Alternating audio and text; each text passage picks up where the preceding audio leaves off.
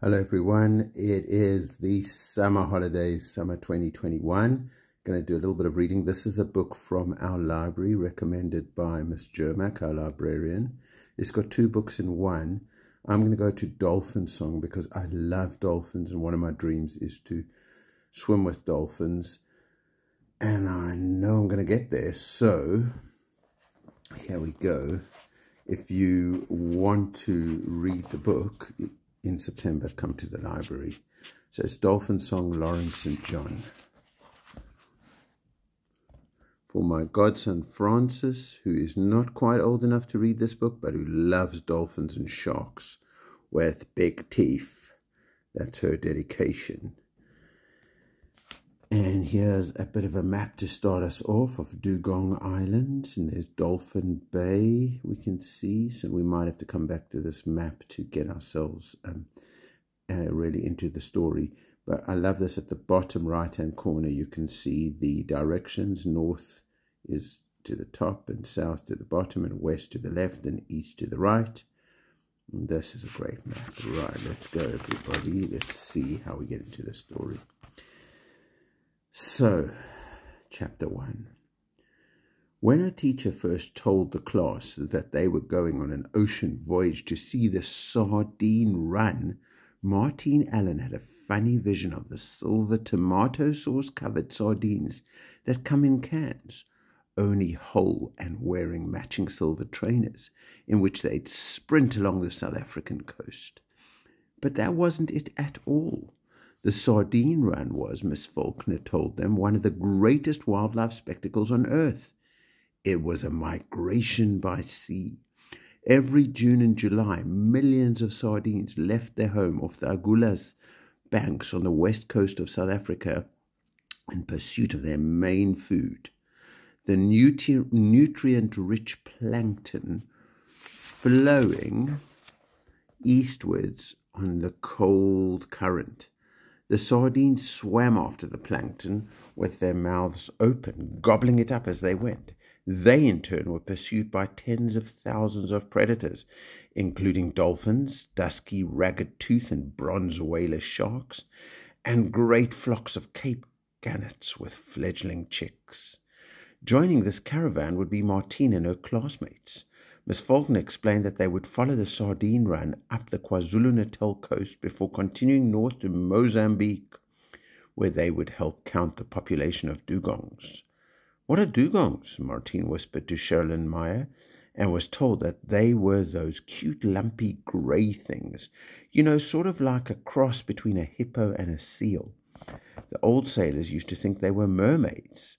The whole class was in a fever of excitement at the thought of 10 whole days off school in midterm and on a cruise ship, no less. So was Martine until her teacher handed round some notes on the trip. Top of the list of what to pack was, number 1, swimming costume. Martine put up her hand. Excuse me, Miss Faulkner, but why do we need a swimming costume? There was a lot of giggling and Miss Faulkner couldn't resist a smile. It's called a sea voyage because we're going to sea, Martine, she said. There'll be endless opportunities to snorkel, dive, and splash around in the waves. And I don't think we want you swimming without a costume. More laughter. But what if, Martine tried to get the wording right, what if some of us preferred not to swim? Why ever would you not want to get into the water? Asked a surprised Miss Faulkner. The reefs are glorious. Trust me, Martine. Once you've swum in the open ocean where the seabed might be as much as half a mile beneath you, we won't be able to keep you out of the water. Somebody else asked a question then, so nobody noticed that the colour had drained from Martine's face and that beneath her desk her knees had started to tremble. That night the sharks came for Martine for the first time. They circled her in technicolor nightmares, their deep-set dead eyes on her flapping white limbs as she struck out across tempestuous seas. Over the weeks, the dreams increased in frequency and intensity to such an extent that Martine became afraid to go to sleep. 2 nights before she was due to leave on the school trip, she took the extreme measure of sitting up in bed with a stack of books on her head, so that they'd crash to the floor and wake her if she nodded off. Unfortunately, by then she was so exhausted that the third time they toppled, she barely heard them. She simply scooted down in the sheets and gave herself up to the sharks. She was battling to stay afloat and uneaten in an ocean so icy that her limbs felt paralyzed when a disembodied voice cut into her dream. "Wakey, wakey, Martine. We'll need to go soon if we want to get to the beach while it's still early." Martine forced herself into consciousness. It was morning, and a blurry figure was sitting on the edge of her bed. She blinked, and it swam into focus. Her grandmother, dressed as usual in denim jeans, but wearing a pale blue shirt instead of her khaki work one, with a lion in the pocket, was watching her with sharp indigo eyes. "How many times have I told you not to sleep with the window open?" Gwen Thomas reproached her gently. "No wonder you have nightmares. You're freezing.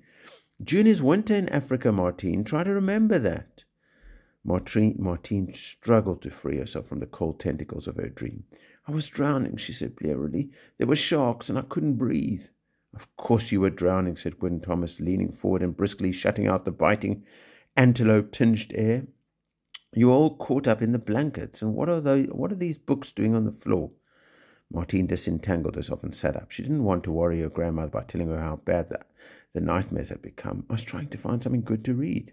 "And you thought you'd start with the Enthusiast's Guide to Model Railways and the Jeep Engine Repair Handbook?" Martine didn't answer. She was too absorbed by the view from her bedroom window. Beneath the thatched eaves, a herd of elephants straggled around the distant waterhole, grey ghosts in the wintry dawn mist. She'd been at Sawubona for 6 months now, and she still couldn't believe she lived on a great game reserve in South Africa. Still got a thrill every single morning when she opened her eyes, propped herself up on one elbow, and looked out over the savannah wilderness she now called home. Those things didn't take away the knot of sadness that had dwelled inside her ever since her mum and dad had died in a New Year's Eve blaze in their Hampshire home in England. But they definitely helped. It helped, too, that she had a new family. It wasn't a replacement family, because no one could ever replace the parents she'd worshipped. But at least she didn't feel so isolated anymore. Along with her grandmother, there was Tendai, the big Zulu who had recently been promoted from tracker to game warden. Tendai taught her bushcraft skills to help her survive the beautiful but deadly African landscape, and took her for campfire breakfasts up on the game reserve escarpment. Martine adored Tendai, but she had a very special relationship with his aunt, Grace, an African medicine woman and traditional healer, a Sangoma, who also happened to be the best cook in the world. Grace's ancestors were both African and Caribbean, and she alone knew the secret of Martine's gift with animals, and many other secrets besides. Last, and to Martine's mind, most important, was her white giraffe, Jeremiah, Jemmy for short. Martine thought of Jemmy, who she tamed and could ride, and Ben, the boy who'd helped her rescue the white giraffe when he was stolen, as her best friends. Although since Jemmy couldn't talk and Ben was mostly silent, they hadn't actually confirmed that. "Sometime today would be nice," Gwen Thomas said pointedly, and Martine remembered that she was supposed to be getting up. She glanced at the bedside clock and stifled a groan. 6 a.m. Sometimes she wished her grandmother was more of a fan of Sunday morning lions. Gwen Thomas saw Martine's expression, and her eyes sparkled with amusement. Once those eyes had only ever studied Martine with coolness or hostility, but these days her tanned face was more usually creased in a smile. "You must be so excited about leaving on the school trip tomorrow," she said. 10 whole days at sea. 10 whole days of history and nature, and I suppose a little adventure. I envy you. I really do. I almost wish I was going with you. Want to swap places?" Gwen Thomas laughed. "For a minute there, you sounded almost serious, Martine. You are looking forward to it, aren't you?" "Absolutely," said Martine with as much conviction as she could muster. She swallowed a yawn. "I can't wait." "I'm glad to hear it, because you've been looking quite pale recently. You could do with some sea air." "Well, I'll see you downstairs in a few minutes. I'm just packing a picnic for our beach walk." "See you downstairs," Martine said brightly, but as soon as the door swung shut behind her grandmother, she put her head in her hands and closed her eyes. She knew very well why she was having the shark dreams, and it had nothing to do with sleeping with her window open in winter, getting tangled up in blankets, eating cheese before bedtime, or any of the other things people said caused nightmares. She was getting them because of something that had happened almost exactly a year ago. She and her parents had been on holiday in Cornwall, England. On their last afternoon there, Martine's dad, a doctor, had received an emergency call to help some boys who'd fallen down a cliff. Martine's mum, Veronica, was recovering from a bout of flu and was having an afternoon nap, and her dad had asked Martine if she would mind reading or drawing for a while because he wanted her mum to get plenty of rest. But it was a roasting hot day, and after a while Martine was bored and decided that she nipped down to the beach and put her toes in the sea. She could be back before her mum woke up. When she got down there, though, the water was so inviting that soon she was up to her knees and then her waist. Then out of nowhere, a wave had knocked her flat. It had dragged her along the seabed, and she tumbled over and over as if she was in the spin cycle of a washing machine. When she felt certain she would drown, the wave had ejected her forcibly, and she'd managed to half swim, half crawl back to the beach. At more or less the same time, a fisherman had pulled in a basking shark. Martine had seen its sinister shape on the sand as she staggered up the beach, and somehow the two things had been combined in her mind, the shark and the washing machine wave. Moments later, she was in her mum's arms. Veronica, who had been searching high and low for her, was so ecstatic to see her safe that she forgot to scold her. Not wanting to distress her mum further, Martina thought it best not to mention the wave and how she'd nearly drowned, although she did vow to herself that she would never again swim in the sea if she could help it. None of that mattered until now, because they'd left Cornwall the next day, and her parents had died before they could have another seaside holiday. As a result, nobody had found out about the one thing Martine had never confessed to another living soul, because she didn't even want to admit it to herself. She was petrified of deep water. So that's quite interesting. I'm really enjoying that first chapter. First of all, I was born in South Africa, been to the ocean a lot. Where I was born was called Port Elizabeth.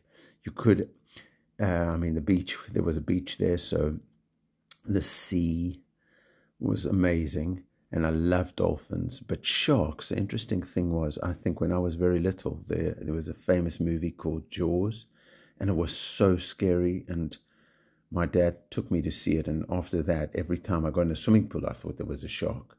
But then a story for another time, I actually went swimming with sharks, scuba diving with sharks, which was really amazing and helped me to feel much, much better about that.